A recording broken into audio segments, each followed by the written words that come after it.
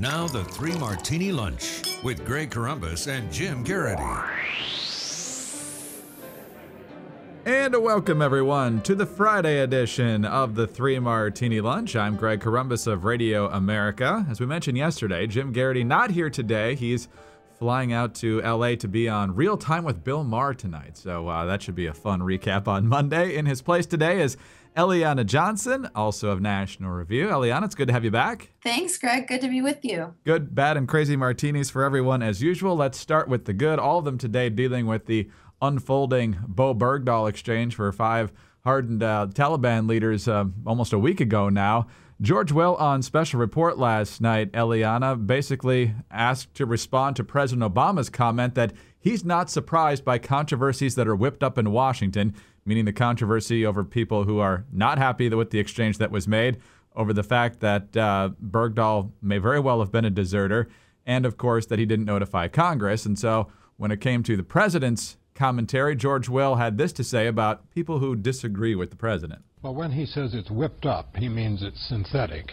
When he means it's synthetic, he means it's inauthentic, which means it's yet again a recurring theme in his presidency, which is that there's no such thing as honest disagreement with him.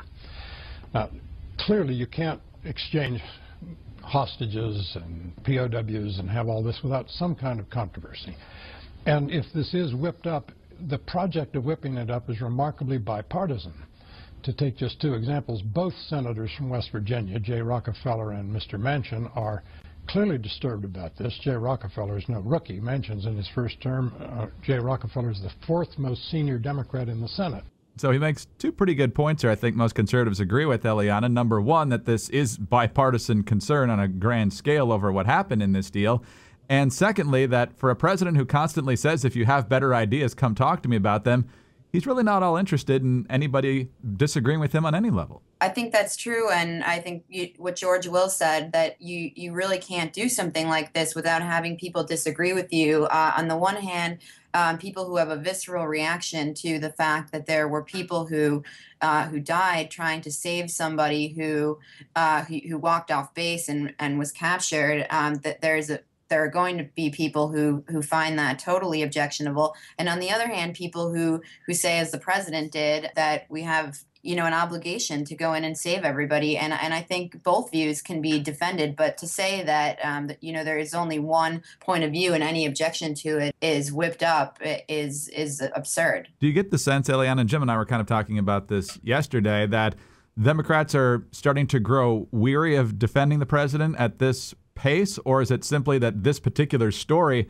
has so many troubling dimensions to it that they just can't defend him at the normal vociferous level that they've become accustomed to? I think that Democrats aren't even inclined to defend him here. I don't think you've seen too many of them go to bat because this story inherently evokes such strong feelings, and I think you've seen Democrats voice them. On to the bad martini now, and it's basically the latest details unfolding in this story. Fox News with an exclusive yesterday about the intelligence report done by a private contracting firm in the year or so after Bergdahl's capture in Afghanistan.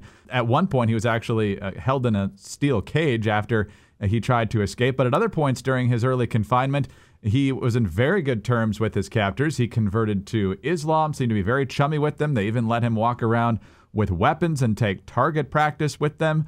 At another point yesterday, the Associated Press, citing unnamed sources, suggested that the reason that more people in Congress weren't notified was because that if any leak of this potential swap came out, the Taliban was threatening to kill Bergdahl, which seemed potentially plausible until reports came out that a year ago, the Taliban was floating this exact deal to the Associated Press. So what's the latest fallout from this explanation from the administration? Right. I think the sourcing on all of this right now, I would say, seems very thin. That both the sourcing of the Fox News report that says he converted to Islam is single sourced, and same with the Associated Press reports that the deal couldn't come to light and so on. And so I think it's really going to take time to sort out all the facts, which is something that the administration has said, and I do think that's true. I do think that we sort of need to wait and see over time what happened here. Well, certainly a lot of details to go. I think a lot of people rightly staying away from the debate over whether or not his health really was in danger. Trying to diagnose that from a Exactly. 90-second video is a recipe for potential embarrassment. But on to the crazy Martini now. And Harry Reid was speaking to reporters yesterday up on Capitol Hill, and he got a series of questions about the Bergdahl situation. One of which, in questioning from a reporter from Politico, was, how is it that you seem to be the only one that we can find so far who is a member of Congress who actually knew about this ahead of time? Here's what Harry Reid said. I'm not sure I'm the only one. I mean, it's made a big deal over nothing. The whole deal is it Friday or Saturday? What difference does it make? What difference does it make? Well, first of all, that particular language in the wake of Hillary Clinton's Benghazi testimony is sending shivers down some spines. But Eliana, the suggestion that the controversy is over whether people were notified Friday or Saturday or when this deal was going to go down doesn't seem to be holding much water, since most people were just completely in the dark, including the members who lead the Intelligence Committee in the Senate. The difference it makes is that the president had a legal obligation to notify congressional leadership, and he would have broken the law even if he had notified congressional leadership a day before. He was supposed to notify them 30 days before.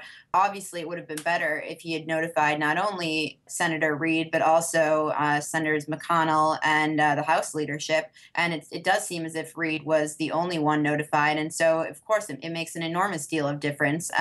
And you've heard that from Dianne Feinstein and the other members of the Intelligence Committee. So it's just an absurd response. Eliana, this has clearly been the story of the week. We'll see how it develops. It develops day by day. We'll see what happens over the weekend and into next week. Thanks so much, as always, for being with us. We appreciate it. Thanks, Greg. Eliana Johnson of National Review in for Jim Garrity today. We also want to note that today, of course, is 70 years since the Allied invasion of then Nazi-occupied Normandy, France, June 6, 1944. Thanks to heroic sacrifice 70 years ago today, we were able to establish that critical foothold in Normandy, and then less than a year later, victory was won on the Western Front and throughout Europe in World War II.